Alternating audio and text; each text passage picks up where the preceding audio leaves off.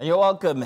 This is, of course, What's Up and About. It's Monday. What's up? Yeah, that's what we're doing. Hi, ladies, once again.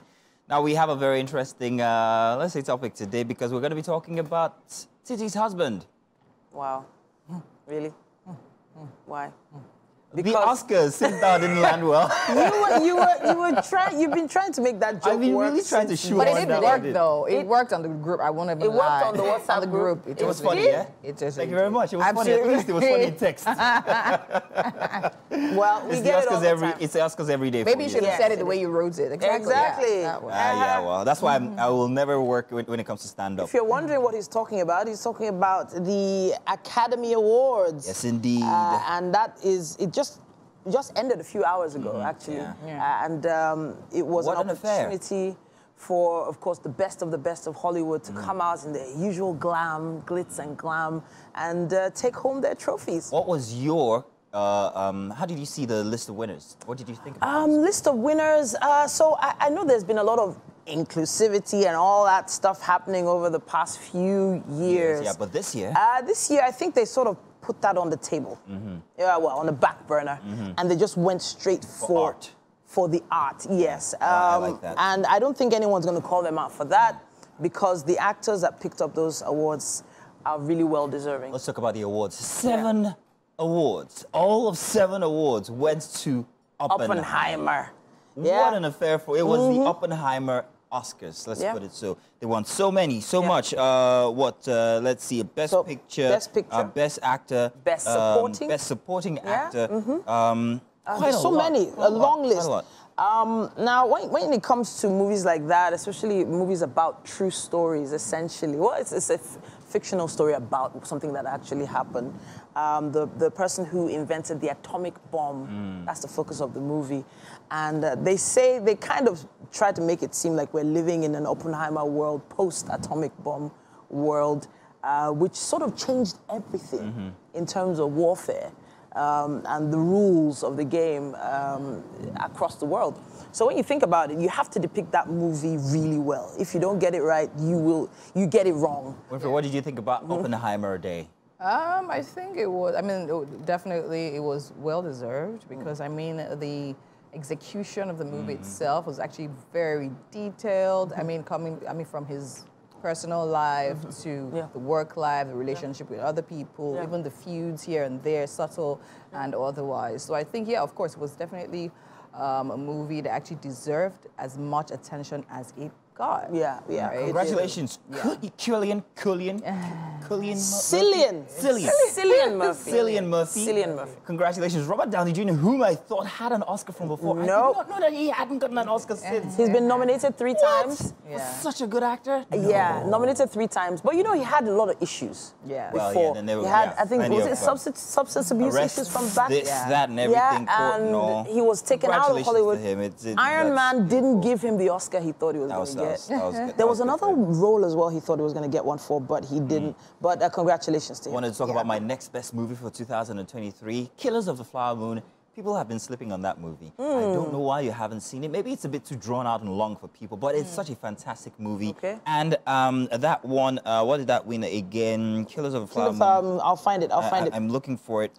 Can't find it, but it's such a fantastic movie. Do help me look for it. I will it's definitely such a fantastic movie that I was like, I hope that they get an Oscar themselves, and they did. They did. It's such a beautiful thing. I'm like, well, hey, this year's Oscars, the winners are what I thought that they would be.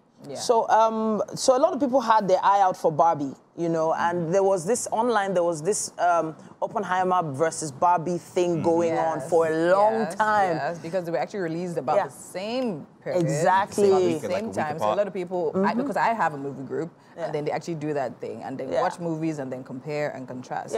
But so Barbie was a strong contender, extremely strong, but Oppenheimer eventually came out on top. Once you take the Oscars, you take it. You've taken everything. So that's Best Cinematography. Yes. Actually, that went to that went to Oppenheimer. Oppenheimer. Best Directing was Oppenheimer as well. Best Costume Design was Poor Things. I have not seen Poor Things, so I'm not sure about that. The amazing thing about Poor Things is the person that won. So they won hairstyling, they won costuming and everything, and I was just so enamored by the winner of Best Actress. Now, Best Actress went to Emma Stone, and she has been so she started off with sort of comical girly movies and really evolved over the years, and she finally got that Oscar, not by looking extremely beautiful, but by taking on a role that was so out of sorts that you had to sit back and just wonder, hey, who is this person? I think that's the idea, and that's when you appreciate the arts of like what they do and all of that. It's not about the pretty role. It's not about the most popular scenes and all of that. It's literally about the one that literally puts you in the game and takes you out of your normal comfort and takes you out there. And I think that definitely the movie she wanted for literally did. I want to step away from the Oscars for a bit. And I realize how excited we always are when it comes to the Oscars or the which other American awards are there? The Emmys. The Emmys and all of that. We're always so excited. Are we this excited about our very own? Why do you have to do that? What? And I'm asking, when are we going to get to that place where we are this excited about it, where it's an international affair because of our contributions to art worldwide? I think the AMVCA is quite exciting. Yeah. Yes, I will say that compared to the music industry now. Yeah. You understand? Yeah, very When you see our music guys, they're literally always looking for the international awards, Yeah. I was wondering, why are we not asking, why didn't Nigeria, we didn't put any. Did we submit? Perhaps we didn't submit this year.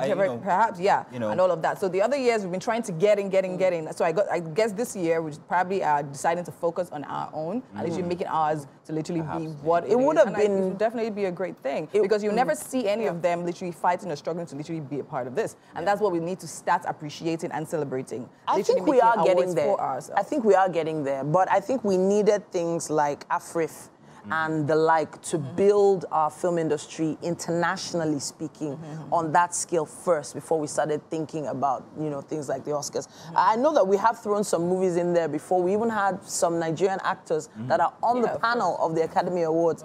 But the truth is, there are so many amazing movies out there all over the world talking about Asian movies, which have always been amazing.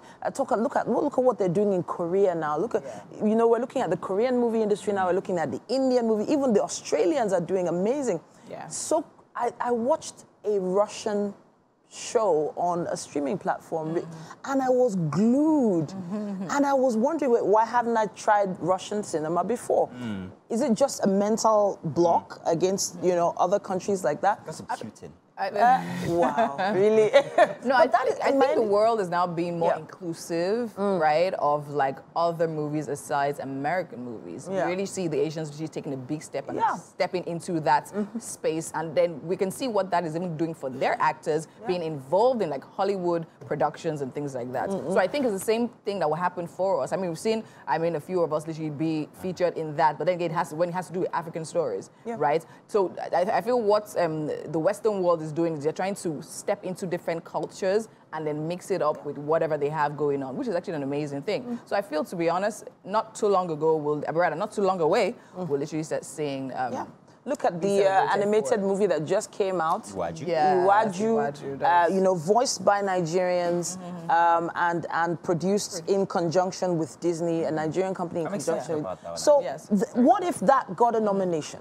What if? For next year? Yeah, for next year. It's possible. There's a possibility. Yeah. Yes. So you have to really think big and understand how large all those movies actually are. Like on the scale of Oppenheimer. It took them, I think, 2 years to produce that movie.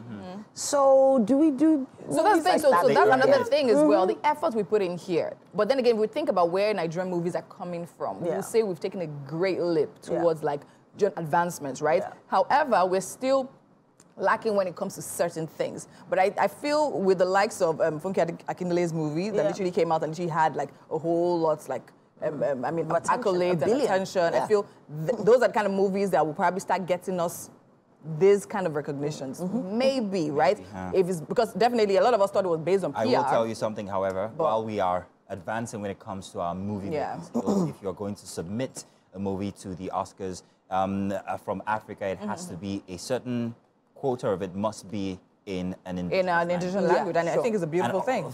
Yeah. From all of last year, I think there's only one movie that I saw, and which was that was really big, and that was Anikulapo, or which one? Anikulapo was Yoruba, yeah. Yeah. There was also the other one. How many movies? Then Queen Amina. I was expecting at least these would be submitted, but you know, so it doesn't seem like they were. Yeah. So that's not the only criteria now. When you think about there that, are others. a whole lot of other criteria is literally that. I was gonna say, when you think about it like this. Tom Cruise, Mission Impossible was nominated and didn't win. Oh, no, but the franchise is done. No, but that's what I'm saying. How? If someone's so great. No, I'm just saying he had the amazing sound Tom Cruise effects. is great.